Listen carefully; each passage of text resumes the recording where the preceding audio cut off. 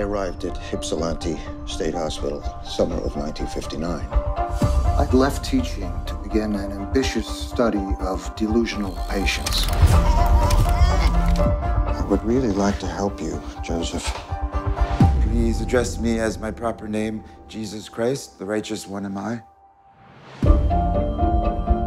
I have 3 patients who believe they're Jesus Christ. There can be but only one Son of God.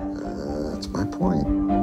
Address me by my righteous name, God to you. I want to put the 3 of them in a room and study their behavior. What do you think will happen? I don't have a clue. The reason I'm having these meetings is there can only be one Jesus.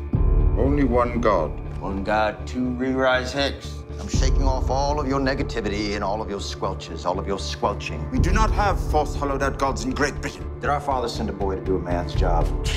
Knock it off. Knock it off! Alan, please be careful. Is it possible to really understand someone else's delusion? There are limits you can't exceed.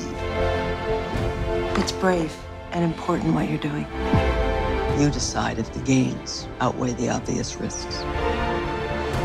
Gentlemen, I want one of you to lead each of the meetings.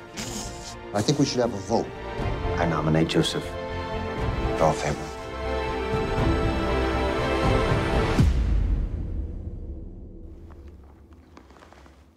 Unanimous. Why do you want to work with paranoid schizophrenics? Because they're so lonely. By the grace of Jesus Christ, you are saved. Companionship, joy, hope.